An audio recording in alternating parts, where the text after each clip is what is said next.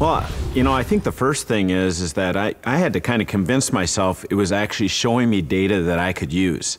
And I do the same thing with any kind of sonar or fish finding product. You know, it's going to show me things. Can that help me with my fishing? So the first thing I did was just spend a lot of time driving around with the unit, looking at things above the water that I knew extended below the water, and make sure I could figure out, yeah, it's showing me that. That's what it looks like. Here's what the bottom should look like, and really convince myself, boy, this thing really is giving me a different view of what's happening down below the water.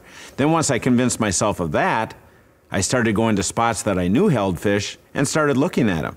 You know, did those spots have rock rubble on them? Did they have a particular kind of weed, you know, real fine weed in it? Did it have little indents in the bottom or something in the structure that was different? Because walleye fishermen, a lot of what we do is find spots.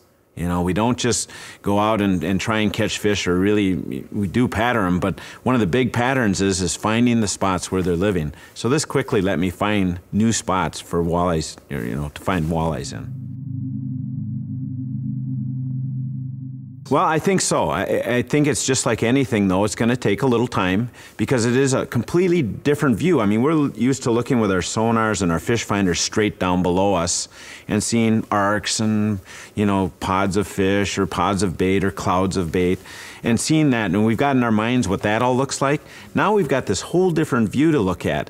But what is interesting is in my use of it is I've actually found it does draw more of a picture than even our down shooting sonar. So I think it won't take as long to get over that learning curve of you know, seeing what's out off to the side especially. You know, it just gives you such a different view. You know, rocks start to look like rocks, weeds look like weeds, a log laying on the bottom looks like that. And so there's not quite as much interpretation, and therefore I think it will be a lot easier for consumers to pick up on and get to know and get to trust.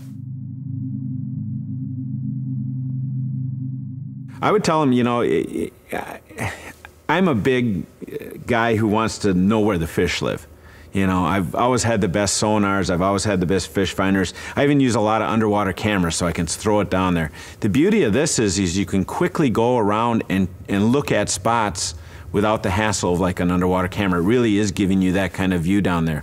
So to me, a big part of fishing is finding the fish, finding where they live, and I think StructureScan does that real easily, and it's just something that people should really go out and get one, because I know I love mine.